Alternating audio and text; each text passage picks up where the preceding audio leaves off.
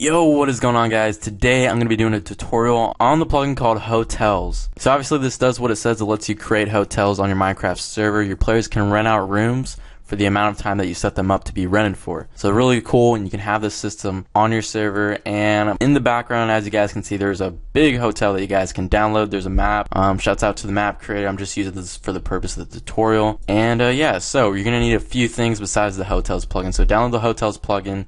And then you're going to also need Essentials, you're going to need WorldEdit, Worldguard, and Vault. So make sure you download all those plugins, drop in your plugins folder, and then let's get started. The first thing that you're going to want to do is you're going to type /htcm, which is creation mode, and then enter, and then hit enter.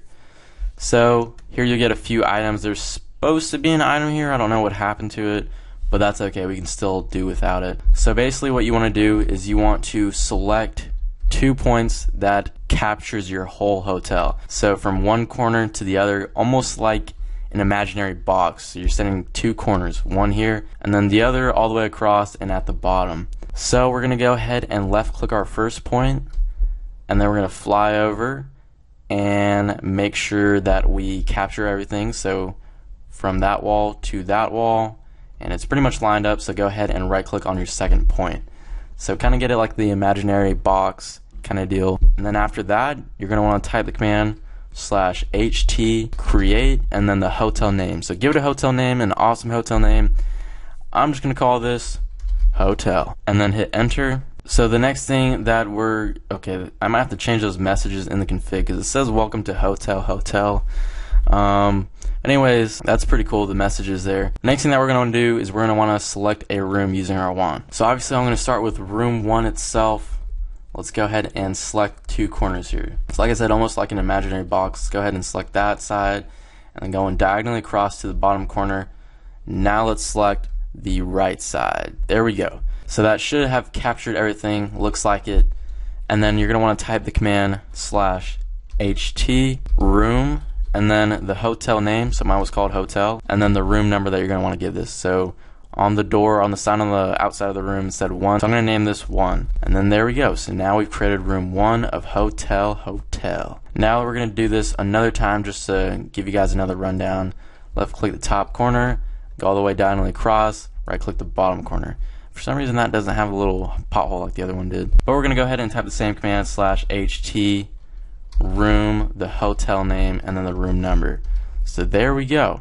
Alright, so the next part in this is creating some signs. But before we do that, we have the exit creation mode with /htcm and then exit. Bam, there we go. Alright, so go ahead and grab some signs and let's go ahead and get started. Alright, so it doesn't matter where you place your sign as long as it's inside the hotel itself. So go ahead and place a sign down wherever you want, and then you're going to type bracket hotels, close bracket, and on the second line you're going to want to type your hotel name. So mine was hotel.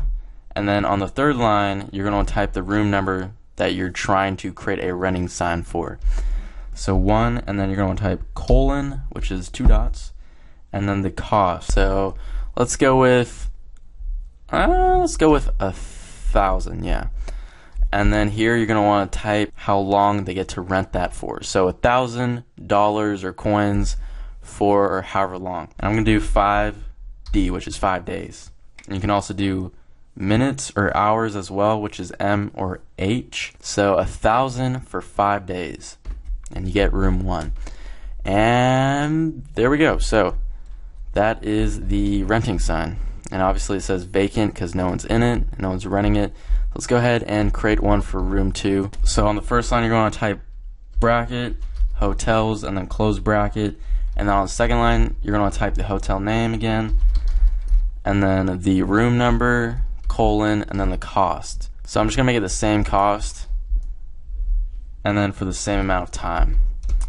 So there we go. Alright, and the last thing that we're going to want to do, somewhere in the front of the hotel, maybe in the lobby, and then type hotels in bracket, close bracket, and then the hotel name.